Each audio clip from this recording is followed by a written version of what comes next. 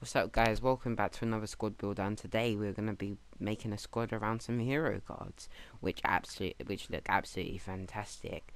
Now we're gonna start with Fingal. For me, the best keeper in this game, the most reliable.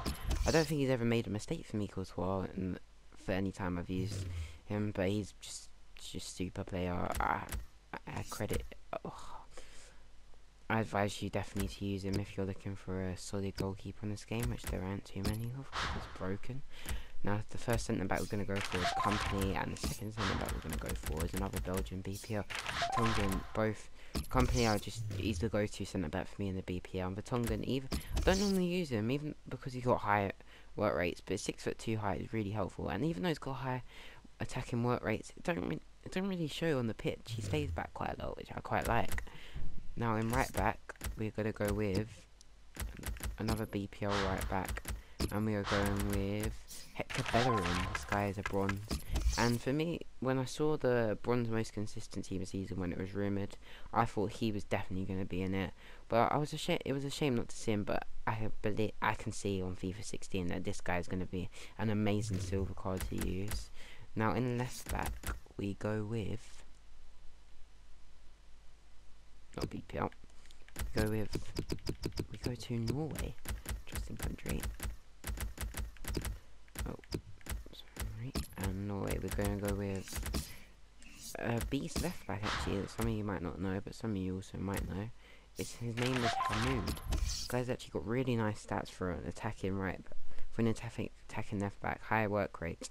You can think that this and down is defending and dribbling. He's mainly the weak link of this team, in my opinion. Then left wing, we're going to leave the hero cards to the end. It's El Yanuzi, 5-star skiller on this game. This guy, great balance, great. He's all round great player to use, especially if you like to skill. Now right wing, we're going to go with actually a BPL player, and the BPL player we're going with is Alexis Sanchez. This guy is just he's a really good player for me. One of my go-to right wingers. Him and Cuadrado are the ones that I advise you to get if you're looking to build a BPL squad or a hybrid with any BPL links. Then centre mid, to get another perfect link with them too, is Jack Wilshere in form. He cost me 130k. Wasn't that much a couple of weeks ago, but it's gone up in price because he was extinct. But everyone's of course listed in the cards because of the team of the week that's been released today, which, if you don't know, contains that record breaker Ronaldo, who I really want to get hold of, and Suarez, and also the hero cards still in packs. So everyone's sending players they can open packs, which, yeah. So now we go on to our 3 hero cards, and the first hero card is Johansson, the Celtic player. I packed him as the first one I packed. He's actually got really nice stats. He's going to be in the team of the season most consistent as well, so I have another decent card. He's got really good free kicks. Celtic, so it was hard for me to try and link him up if I didn't want to play the Celtic left hand side, but I decided to go with Norwegian, and this side actually very effective.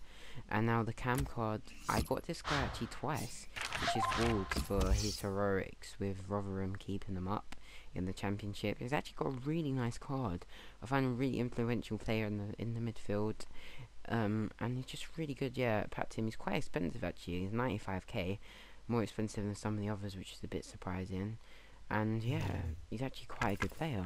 And to finish off this squad, we're gonna go with Ghana. I also packed him. The last one I packed. This guy's actually really good. Look at those stats. Good stats. Good pace, decent dribbling, good physical, and really good shooting. So he's perfect for a silver card. I think listen down his passing a bit, but he's actually a really nice card to use.